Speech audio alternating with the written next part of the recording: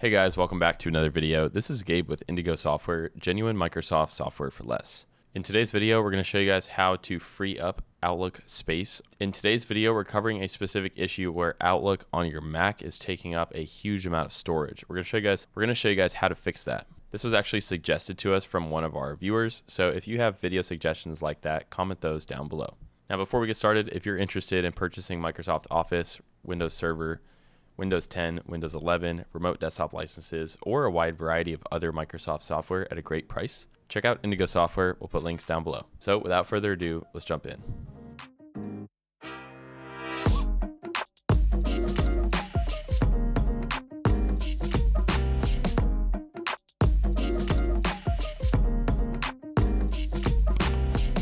All right guys, so I'm here on my Mac laptop. Let's go ahead and start with opening Outlook, and this is the new version of Outlook for Mac. So I'm on Office Home and Business 2021. This tutorial will be almost exactly the same regardless of which version of Outlook you're on or if you're on the legacy mode. Now, I don't currently have this problem, but let's start by figuring out how much space my Outlook is taking up. I'll hit my Apple menu in the top left, and let's go to System Settings. Once we're here, we're going to click into the General tab, and we're going to go to Storage.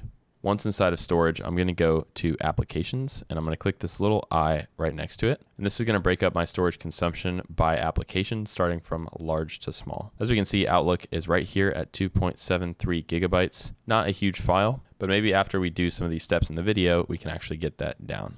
Okay, let's go back into Outlook. So the first and probably most impactful thing that we're going to do is we're going to clear our cache. To do that, go to Tools, or we can go to Outlook and Settings, either one, but I'll go to Tools and I'm going to go to Accounts. Again, this is accessible from the Settings menu as well. Now, as we can see on my two Gmail accounts, I'm not seeing any other options other than this little security option. But if we have an Outlook account, that's going to be creating cache files locally on our computer.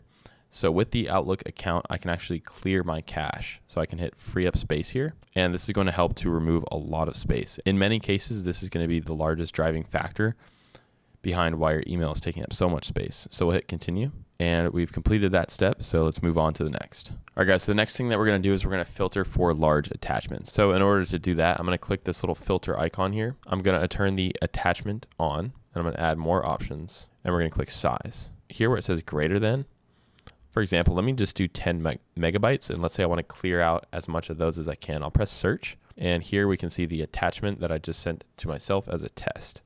So I could basically take this attachment, delete this email, and then inside of deleted items, I would want to go and fully delete the email, which is going to clear that space from Outlook. So I'll right click on here, and I'll hit delete. Another thing we could do is archive our emails locally.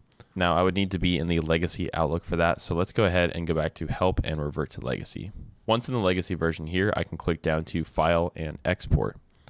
We could select all of the things we want to export and hit Continue, and save this on either a USB drive or somewhere else that's not actually inside of your Outlook application. Upon doing that, you could then clear your inbox without losing valuable data. All right, guys, that's going to do it for today's video. If you have any questions about optimizing your Outlook storage on your Mac, drop those in the comments below and we'll get back to you as soon as we can.